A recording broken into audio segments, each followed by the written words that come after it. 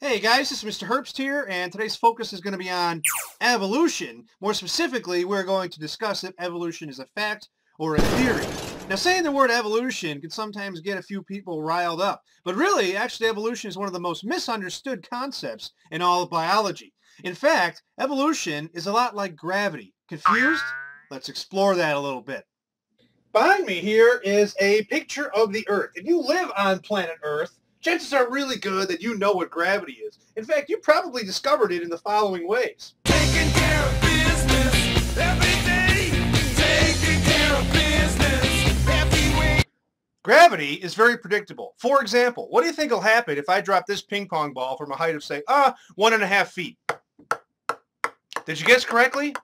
We even know what's going to happen if we drop larger objects, such as this little basketball. Now, you watch that happen with your eyes, right? Thus making it a fact. Nobody can dispute that for you. But can you actually tell me what is being communicated or what information is being transferred between the Earth and this little ping pong ball right here that causes it to fall down? What actually makes objects fall? Albert Einstein came up with the theory of relativity. Some scientists came up with these theories, this theory of gravitons, where we have little particles that cause things to attract. But what I'm getting at here is that even our top scientists don't fully know what is causing gravity. Now, unlike gravity, where we find out what it does in an instant, evolution is a very slow process. It has taken billions of years for evolution to show us what it can do, which is why it's often misunderstood. It's very difficult to comprehend actually how long 1 billion years, given that most human beings live around 80 years. There have only been a handful of examples of evolution happening right before our eyes. And here is a few. Allow me to introduce to you the tuberculosis bacteria.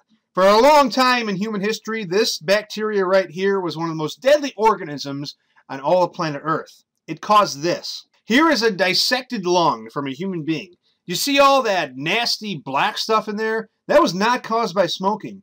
That was caused by a bacteria that actually killed the tissue or the cells inside of your lung. Imagine how deadly that could be. In 1928, we invented this, the pill.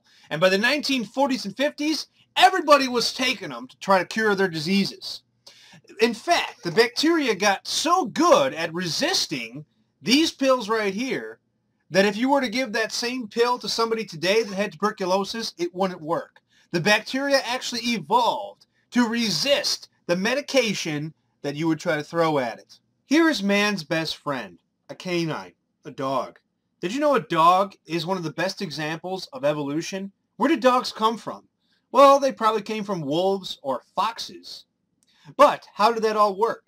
How did we make them behave more like dogs instead of wolves? In the 1950s, there was an experiment done in Russia where they actually took wild foxes and tried to put them or create them into dogs. You know what they did? They took the tamest of the tame foxes and only allowed those to breed together.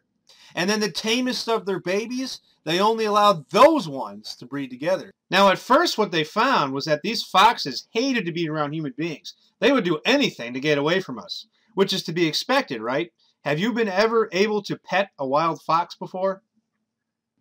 And what we found is after about 50 years of this experiment going on, breeding only the tamest of the tame, these foxes love to be around human beings. Take a look at this guy right here. He's wagging his tail. He's super happy to be near us.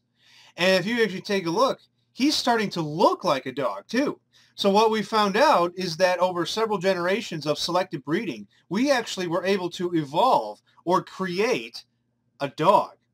If you want to find out more about this experiment, please follow the link right here.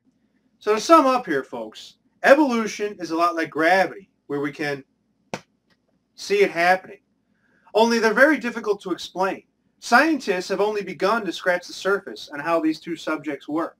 Evolution is a very, very slow process that occurs over many generations of organisms. For this reason, it can be very difficult to observe and very difficult to comprehend.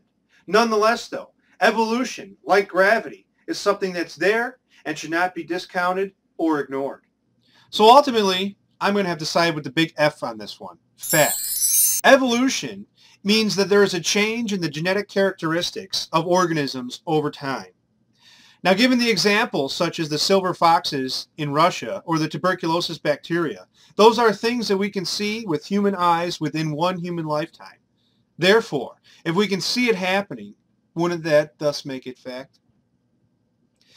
Anyway, folks, thanks for watching. If you'd like to check out more information on evolution, please see within the description below. And there are also going to be more videos on evolution to follow. Thanks for watching, guys.